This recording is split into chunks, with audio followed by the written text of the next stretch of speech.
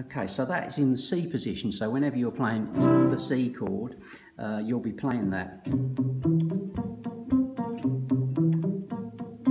That would be over the C chord, which we play that four times in total, and then we move to the F. Now, the root of C is there, root of F is here, so if we take that shape and bring it down here to the F position, we've got what we can play over the F chord.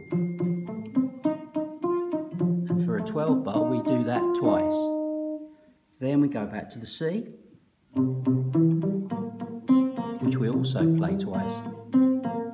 Then this is the bit that might catch you out, is going over to the 10th fret, which is a G. Okay, it takes a little time just for you to be able to hop over there in time. But there's the G note there. There's the root for C, F, and there's G. So with the G, you play this once. Then you slide that back down to the F. And then back over to the C.